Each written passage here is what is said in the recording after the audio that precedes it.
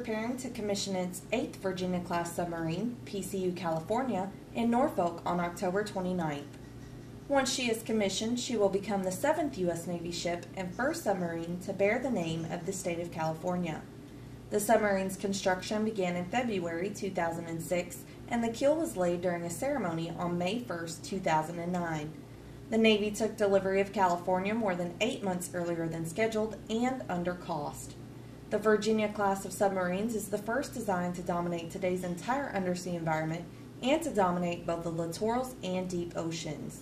For Commander, Submarine Force Atlantic Public Affairs, I'm Petty Officer Dana Morris.